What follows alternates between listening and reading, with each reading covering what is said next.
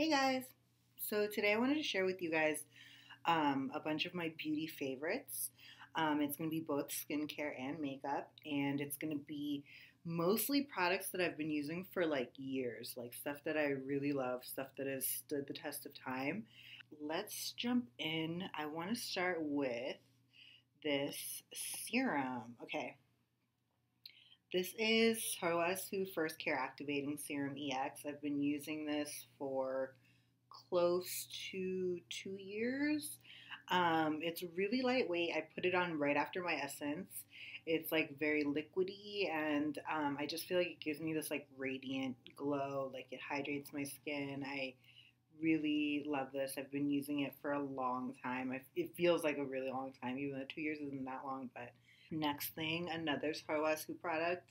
There's Sulwhasoo Overnight Vitalizing Mask for like any type of like party event, and if I'm like gonna go somewhere the next day and I want to be extra glowy and pretty and on point, I wear this at night. I have a bunch of different sleeping masks. I rotate them, but like this is like kind of like the special one that I like keep for special occasions mostly.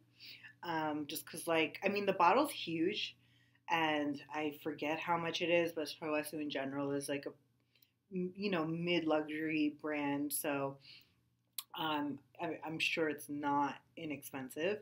But yeah, so I try to use this, like for special occasions and stuff. But I love the way this makes my skin feel. It's so buttery. Um, I feel like when I wear this and then wake up the next day, and you don't have to use a lot of it either. Like the tube is quite big, so it comes with quite a lot, but you also don't need to use much of it, and you don't need to put like a thick heavy layer on your face. I usually just do a thin layer all over, and in the morning my skin is always like glowing. Yeah, so one of my big like things is sleeping masks, and this one so far has been my favorite.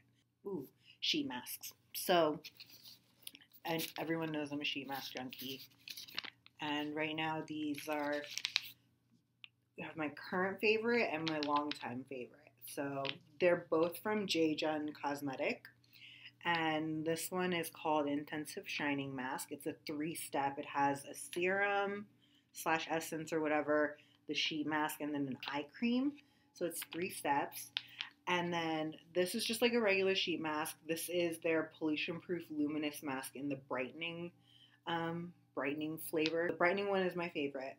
It just, like I said, it leaves your skin really bright, really hydrated. The serum on this is like a little bit thicker and creamier than a lot of other sheet masks, which are more like clear and runny and yeah, more liquidy. So I really like the texture of this one. And then this guy, I really, again, like it's 3 steps. I love a multi-step beauty product. Some people are like, it's more work. I love it. Like I love stuff that's multi-step. I'm a sucker for it. So the fact that this is 3 steps makes me really happy. I put the eye cream on last. There's way too much eye cream in here for your eye area. So I use the rest of the eye cream on my hands and on my neck and décolleté and stuff like that. So, and as always with all sheet masks, don't forget at the end to squeeze out all the serum. After you pull it out of the package and put the sheet mask on your face, fold your sheet mask pack in half and dump out the remaining serum and put it all over your face again, or all over the mask that's on your face. Hot tip. Next thing I want to share with you guys, I love this stuff. Okay, so this is J.One Jelly Pack, Red Jelly Pack. I used the original version of this, which is the white one. It's a white bottle. I used the original version of this maybe 3 years ago, and I finished that bottle and I loved it, and then like my life went crazy and I totally forgot about it, and I have rediscovered it since in the red version, and I love it still. You know what I mean? I don't remember the white one well enough to say whether the white or red is better. I think they work very, very similarly. They're really hydrating and sticky, and they grip your makeup, and they give your skin like a brightening effect. I feel like when I wear this underneath my makeup, my skin looks better when I take off my makeup, which is amazing. Like that's like usually after I feel like if I don't use a primer like this or this primer in particular, my skin looks worse after I take off my makeup. So this kind of really kills that and lets me get my skincare fix while I'm getting my makeup fix. You know what I mean? So, um, love this. And just so you guys know, if you guys love Milk Makeup's Hydro Grip Primer, this is basically the better original version. This is the OG. Like Milk Makeup's Hydro Grip Primer is a knockoff or a dupe, a cheaper dupe of this. I don't know if it's even cheaper because this is only like 20 something bucks. I'm not sure where the Milk Makeup Hydro Grip Primer stands, but I've tried both, and I like the J.One Jelly Pack so much better than the Milk Hydro Grip. Since that is like kind of like skincare and primer, we're moving into makeup next. So I'm gonna highlight some of my favorite makeup things that I've been using for a really long time. The girl I've been dating forever, the girl I'm loyal to. This is Pat McGrath's highlight stick, and I've been using this since the packaging was different. Like I've been using this since the packaging used to be all black.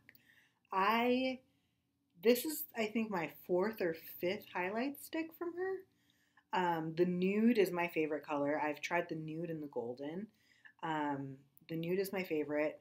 It's double ended, so this side is like this shimmery. It's not even like that shimmery. It's like a matte shimmer, if that makes sense. I'm wearing it right now, the highlighter. If you're wondering where my glow is coming from, it's this highlighter. Um, I love this highlighter. Like it just makes my skin look so flawless when I wear it, and especially in photos and stuff, it just catches the light really perfectly. And then the other end is like a clear gloss bomb, which not everyone's into, but I love. Like I love anything that'll give me like a glossy cheek, a glossy eye. I love like glossy face highlights, and this is really lightweight, not sticky, but gives you that high shine still. I don't want you guys to think I'm a shill for Pat McGrath, but like I love her stuff. So the next thing I wanted to highlight is Pat McGrath's lip gloss, Lust Gloss, I think it's called. Um, I used to have this problem where I would never finish lip gloss. I would always end up throwing away old tubes of lip gloss. I would never finish it. This is the only lip gloss that I have consistently finished. I've had this in about four different colors. I've finished at least three or four tubes of this already, and I have two more, and they're both running really low. So, like, this is a lip gloss I use consistently. Like, I love this stuff. I've been through tubes and tubes and tubes of this, like scraping out the bottom and stuff. And I always feel so accomplished when I finish like anything like that's like a bottle of anything, like any skincare. If I finish the whole bottle, I'm like yes, like it feels so good to me for some reason. Like not wasting feels really good to me. So any product that I can finish and use all the way to the itty bitty end, I'm gonna I like love, you know. Okay, so I'm gonna be really annoying and do another Pat McGrath product. So I love her foundation. I bought this foundation when it first came out, like last year, and I ended up returning it to Sephora actually because it oxidized on me. And I really love the foundation. It went on really smooth. I love the coverage. I loved everything about it, the texture. But after a few hours, it would just kind of turn this orangish color, so I had to return it. But it was literally when it first dropped, like the day it was available in stores, I went in and got it. So I recently was looking for foundation, and I thought, you know what? What if they fix the oxidation problem? Because I like read like a lot of beauty blogs and stuff like saying that there was an oxidation issue with the Pat McGrath foundation. So I think I was like, what if they fixed it? It was a first run. Sometimes first runs aren't perfect. And sure enough, they did fix it. It doesn't oxidize on me anymore.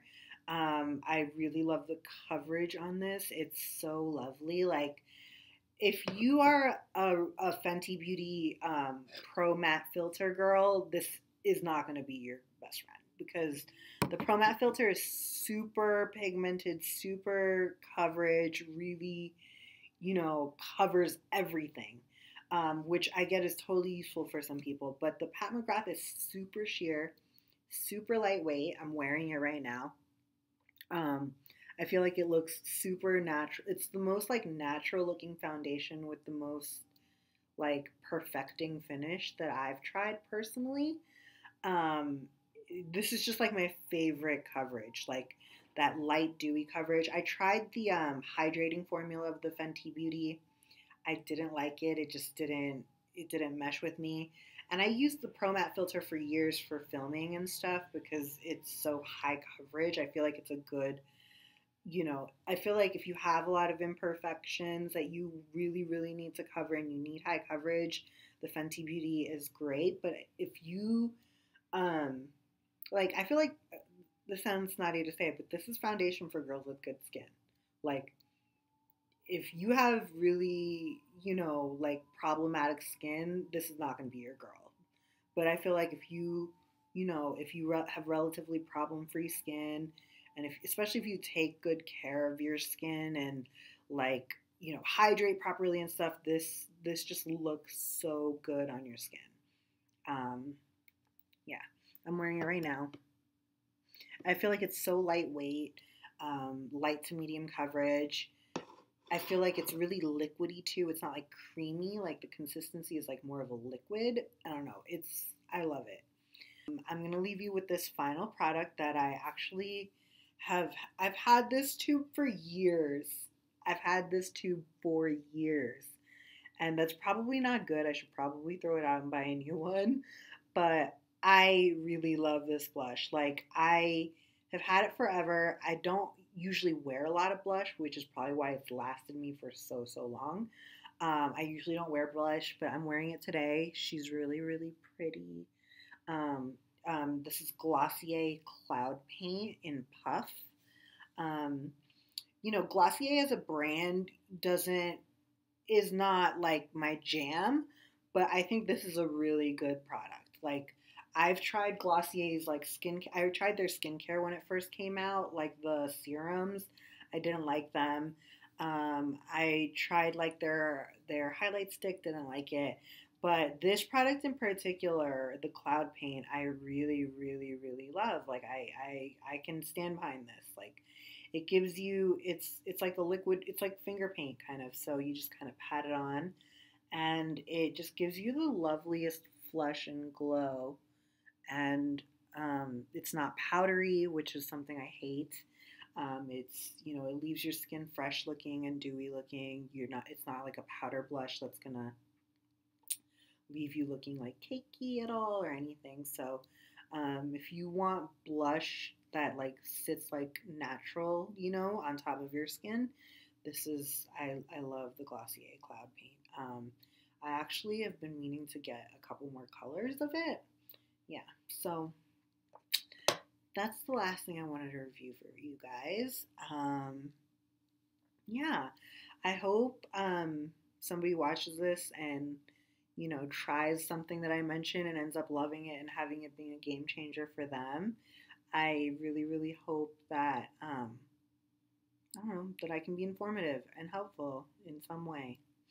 Um, I've been filming a lot today, and I really need to get to editing, so I am going to say goodbye. Bye.